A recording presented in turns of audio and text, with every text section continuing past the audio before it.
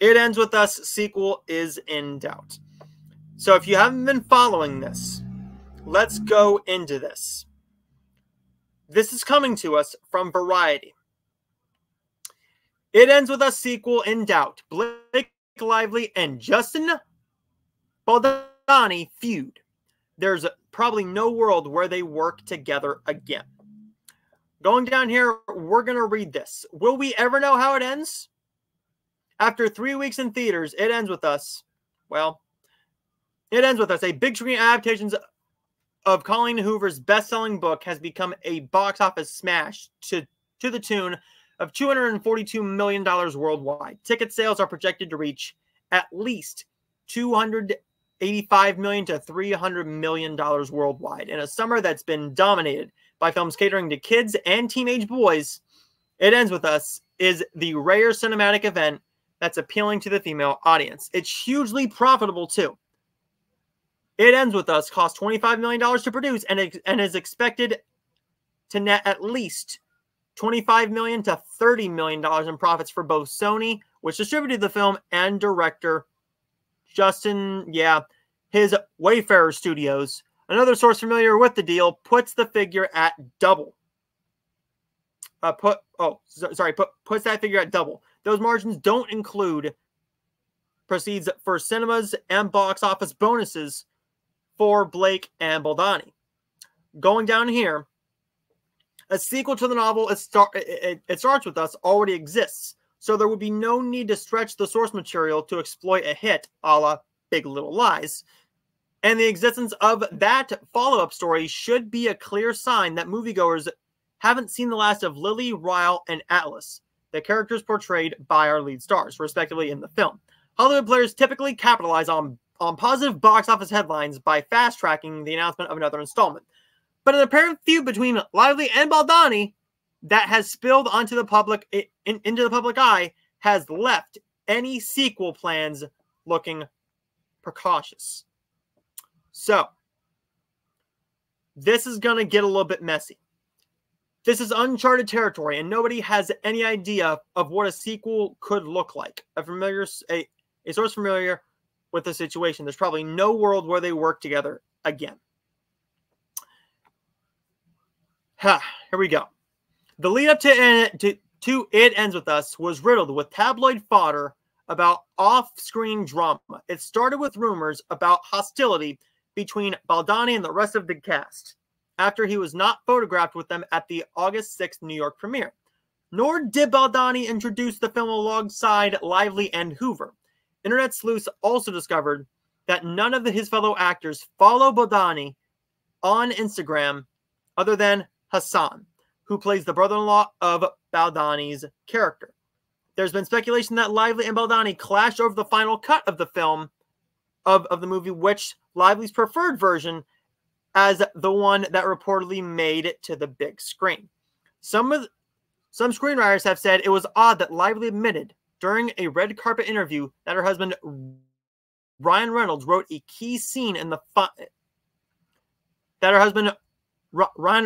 it's not letting me read that. Ryan Reynolds wrote a key scene in the final cut of the film. Sources say that came as news to Baldoni, who thought the scene had been ad-libbed by Lively. The WGA did not respond to a request for comment about whether Reynolds' work is a guild violation that could spark a credits issue. Though movies can have uncredited writers, rarely would the director be unaware of it. Reynolds' involvement raises a second WGA issue. The film began production on May 5th, 2023, 3 days after the start of last summer's WGA strike.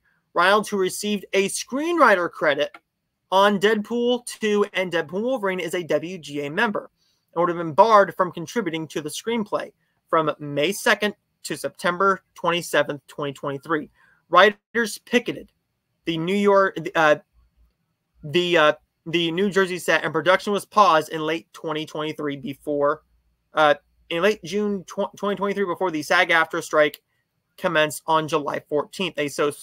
A source close to Reynolds says he took a pass on the film's rooftop scene in April 2023.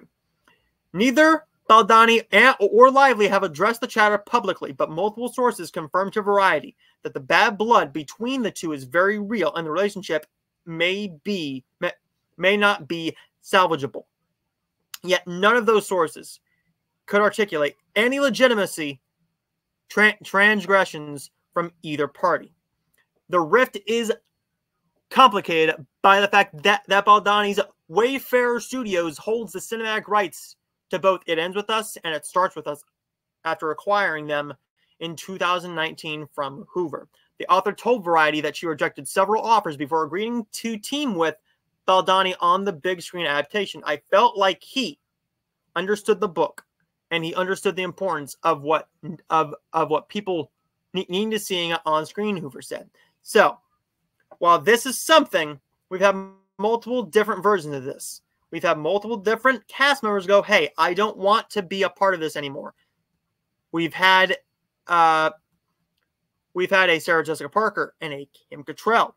We also saw Olivia Wilde and Florence Pugh do that. So I went on a little bit ad nauseum about this, but I thought it needed to be said. I thought it needed to be said that this movie is having a little bit of a "Don't Worry, Darling" type of a moment.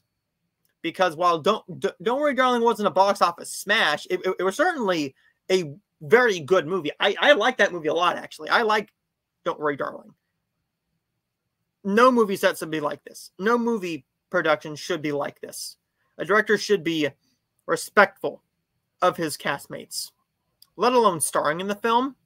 You're acting and starring. Be a team leader, because then no one's going to want to work with you again. With Blake Lively, she's one of the biggest names.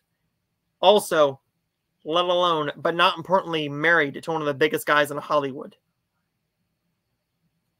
What does this say about the WGA issues? We'll find out down the line. But the It Ends With Us sequel is in doubt. Are you disheartened by that? Do you think they will get the sequel made? Do you think there's any way that they could get this settled? But have you seen It Ends With Us? Are you excited for the potential sequel if they get this all straightened out? I'll be maybe seeing it tomorrow after work at 4 o'clock, but let me know your thoughts in the comments down below and let me know your thoughts.